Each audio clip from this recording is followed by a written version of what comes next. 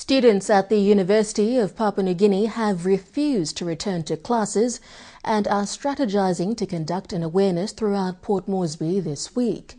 They have instead opted to carry out an awareness after their request for a referendum was not granted by the UPNG Electoral Commission. Student leaders travelled out over the weekend to update their sister universities, make awarenesses and garner support from them on the happenings at the Guinea campus, as well as the national issues affecting the country. Rose Amos reports. The students are now intending to carry out awareness among ordinary citizens in public areas such as Guinea, Boroko, Ola and other major locations within the city. A student leader told NBC National News, students will not give up their fights and will continue exercising their rights to freedom of speech and expression as citizens of this country. Meantime, the highest authorities of the University of Papua New Guinea are appealing to the boycotting students to return to classes today and allow normalcy among students who wish to return to class.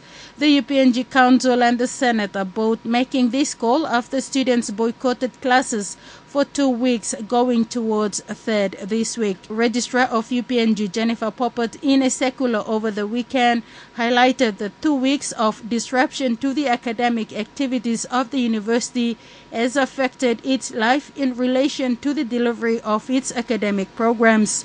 The registrar says the disruption have resulted in millions of kina losses to the university and its stakeholders, including loss of learning time to students. The UPNG Council says the university has no control over the issues raised by the students, nor can it participate in such issues because they are before the courts.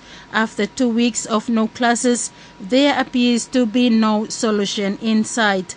Meantime, the students have maintained their stand not to attend classes. The students say they will continue their fight unless they present their petition in person to the Prime Minister Peter O'Neill, either at the Guinea campus or at Parliament House. Rose Amos, NBC National News, Port Moresby.